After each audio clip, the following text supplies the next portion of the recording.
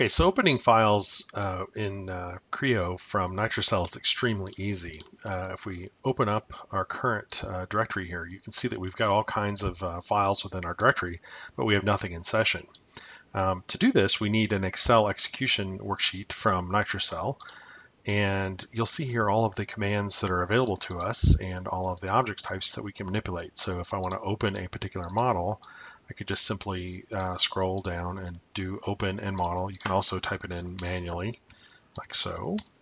And then we just need to give it a name. So the color indication here indicates that we need a name for it. So I'm going to type in basket.prt and say do it, and it will open it up in Creo.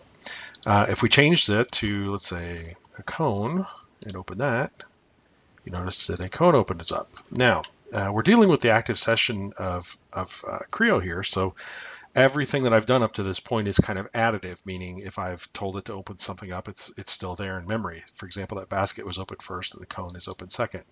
Let's go ahead and erase model display, and let's open up an assembly. Test sy.asm, and open that up, and you can see that we have our test assembly. So let's erase that, and just to make sure we don't have anything in session, we'll take a look here. Now let's do something really cool and do a wildcard. So we're going to open up all of the parts at the same time with one line in Excel. So when we do this, it's going to open it up, but nothing shows up. The reason nothing shows up is that we didn't specify a specific file name. So where did they go? Well, they actually loaded directly into memory within Creo, and then we can do cool stuff from here.